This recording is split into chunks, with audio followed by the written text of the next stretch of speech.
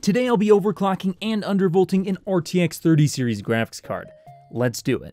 Before that, make sure to subscribe and click the bell icon so you never miss another video.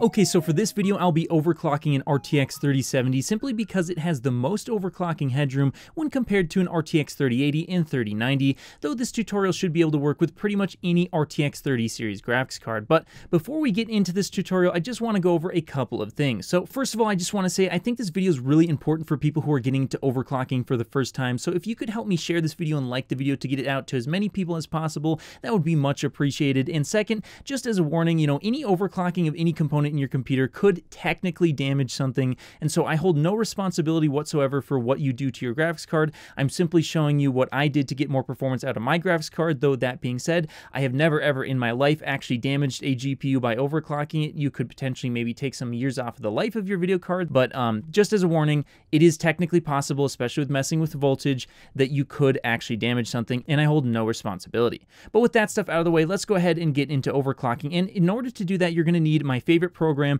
MSI Afterburner. So let's go ahead and go over to the website here and download it. So you're going to actually need the beta version of MSI Afterburner. So I'm going to go ahead and give you a link, and when you click it, it'll bring you to this page, and then you're going to want to scroll all the way down to the bottom, and you're going to want to click download the 4.6.3 beta 2 build, and it might take a little while here, and then it'll eventually download it in a zipped file. You'll have to go ahead and open it up and then start the install process. Once you do so, you should be able to go back to your main home screen on the Windows and then actually open it up. So I'm going to go ahead and open it up, and you're probably going to see an MSI Afterburner that looks something like this. Now I'm going to make a few changes before we even touch any of the overclocking stuff whatsoever. So first of all, I'm going to go over into the settings button here, and then I'm going to scroll all the way over to the right, and I'm going to change my user interface. So I do not like when it shows me tips, so I'm going to, these will be check marked by default. I'm going to disable both of them, and then I also don't really like this design. Although it looks pretty nice, it's a little bit hard to keep track of whether or not you have your fan speeds working or not. So I'm going to go ahead and move over to what I think is the best, the MSI Gaming Z skin. So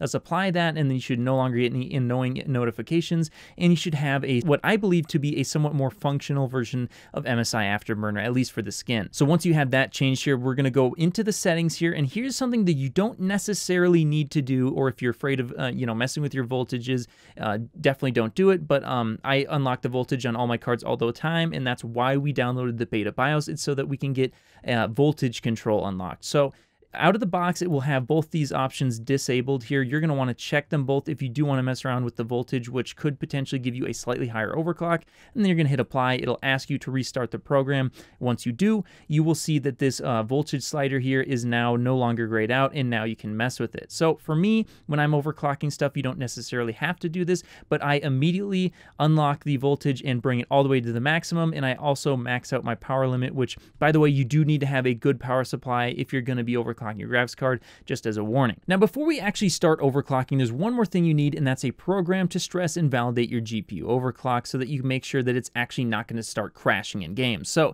for me, I like to use 3D Mark Time Spy because it does a really good job of stressing it, but that's $30. So if you don't want to spend $30 just to overclock your graphics card, that's totally understandable. I would then, I think a best second alternative would be downloading Apex Legends and running that in 4K with maximum settings. I think that also does a pretty good job, and that's free, so that way you don't have to spend any money.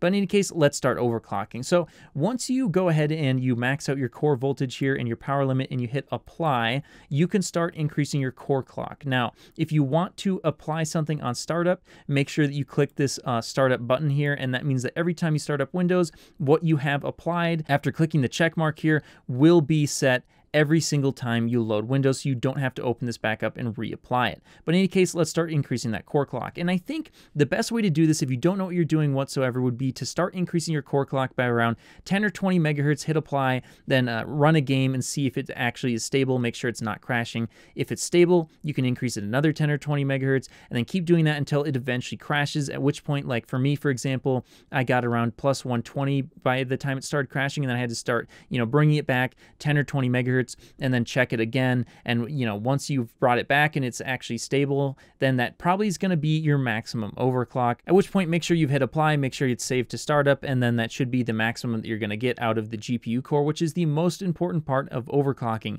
But next we're going to move on to memory clock. And one more thing I want to mention before we actually start talking about overclocking your memory is the custom fan speed. So if you see this little gear here, if you click it, it should bring up the fan menu here, and you can set a custom fan speed to get better cooling performance out of your GPU, but it will get a little bit louder, so that is an option if you want to do that. You can just move it around and set it up how you want. But in any case, let's start talking about memory clock. And this is very, very similar to core clock, except for when you're done with this, you do really need to make sure that you validate that it's not only working, but you're actually getting an increase in your score. Because unlike the core clock, which typically, if it's not stable, it'll just crash, the memory clock can be unstable and seem like it's working fine, but it's actually reducing your score. But in any case, much like the core clock, start increasing this, but this time by around 1 or 200 megahertz until you either start seeing some sort of weird artifact, whether that be black screens, black boxes on your image, weird stars, anything that looks abnormal, that's probably an unstable memory overclock, at which point you're going to want to bring your clock speed down, or of course, if it's crashing, bring it down 1 or 200 megahertz, and then you should eventually find your maximum memory overclock. And then once again, validate it with a game or program and make sure that your FPS or scores have actually increased versus the stock that you started at, because if they're not increasing, then that means that it's actually unstable and it's actually going to be performing worse because your memory clock is going too high and it's getting errors. And once again, once you're done with that, you have applied it and then it's set to startup, and then it should be done. And then you can actually click the save button and save this to a profile, and you can set up multiple different profiles if you want to do so. So for example, I could save this as, say, profile 1, and then I can go back and forth to different profiles. You can see here I have one with a 2 gigahertz memory overclock and then plus 90 on the core, and I have one as high as plus 110 on the core. So if you have clocks that are stable in some games and not in others, that's a good way of doing it. But in any case, if you made it this far into the video, you probably want to start talking about undervolting. And the reason why people like to undervolt is because it can not only save power, but sometimes you can get more performance for less power. And in order to do that, you're going to want to hit Control F, and that'll bring up the voltage frequency curve editor. And from here, once your clocks are set to default, you can actually go over and start adjusting how much clock speed you want at every voltage. Now, the easy way to do this would be to pick a voltage you're comfortable with. So for example, if a game's drawing up to 1.1 volts and you don't like that because it's drawing too much power, you could go all the way down to maybe 1 volt here.